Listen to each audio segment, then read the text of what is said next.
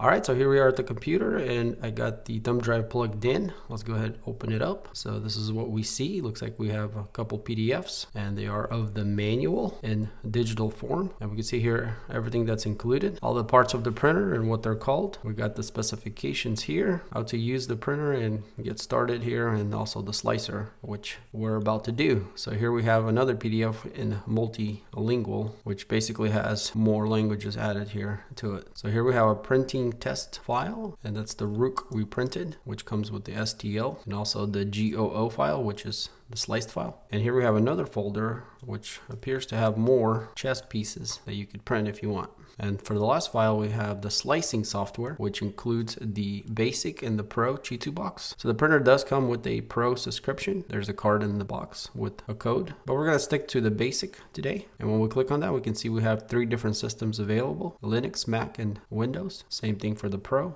I'm on Mac, so we're going to choose that. So they have 2 different folders here for the Mac, as one is for the older ones that still use Intel chips, and then the one is for the new one, which uses the ARM chip. So the one with the A here is the ARM, and the one with the I is the Intel. So I still have the older Mac, so I'm going to choose the I for Intel. So it's going to go ahead and install and open up here shortly. All right, so here we have a welcome to Chitubox. They have a little wizard here that you can go through, which will help you get started. I guess let's go ahead and do that real quick. So choose your language. You got English. Next step, choose the interface that you would like. So they got classic, light, and this one. I guess we'll try this new one out. And here we're going to add the machine. And here we have the Mars 5 Ultra. Finish. So it kind of wants us to go over here and make sure everything is correct. So we're just going to leave everything the way it is and not mess with anything. And you can see here we're under the machine settings. And we got resin here, print, and you can adjust your parameters, and advanced. So I guess it's all in one. It's just going through the different tabs. Okay, we're going to apply that. It's telling us here that make sure we have the latest update to our printer to work with this slicer. So let's just cancel that for now. And here we go. We can see our build plate. Very nice interface. I like the dark background. And it also shows us where the front is on the build plate, which is pretty awesome. So even if you can imagine this being upside down, you can still see where the front is. So let's go ahead and drag something in here like this Eiffel Tower. Right off the bat, we can see here we have a cavity detector saying that there needs to be a hole dug because there's a resin that will not flow out, I guess. But we should be fine, I think, with this tower, as it's supposed to be printed the way it is. So we'll just turn that off. And we can see here we have 2 detectors, the cavity and the collision detector. The collision one's happy.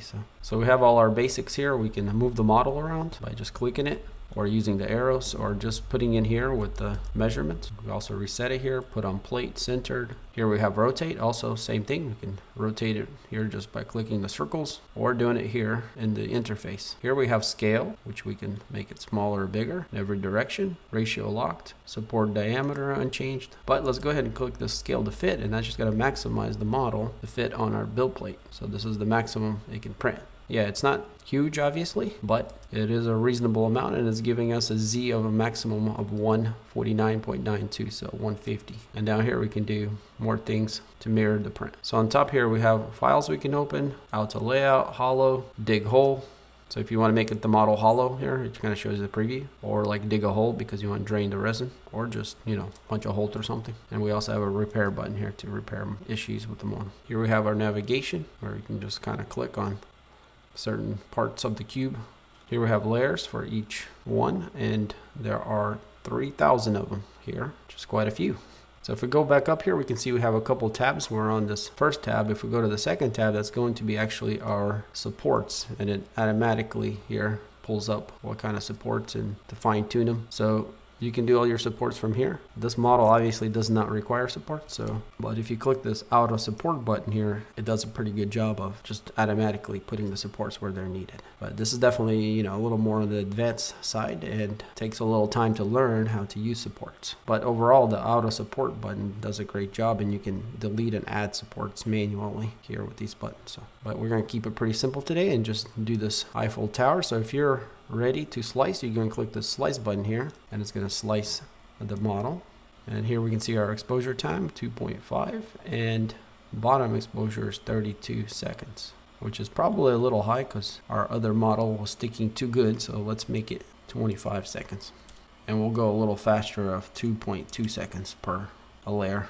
that should be quite reasonable. So down here we can see we can save the file or network sending. So if our printer is connected to the network, we can send it here. But let's click on save, and you guys can see that we'll be able to save this file straight to the computer. So we do have a couple choices here of GOO or CTB. Pretty sure we need GOO, so I'm going to click on that. But it might be able to read both of those. So, and this is going to save it straight to our desktop. And from here we can actually put it on our thumb drive and then take it to the printer and print it out.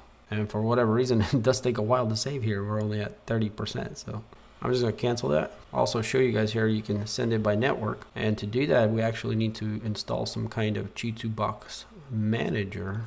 I guess let's go ahead and do that. And that looks like it's going to take a while. All right, so we downloaded. It looks like there's a few steps here to go through. So we got an introduction, continue, install software.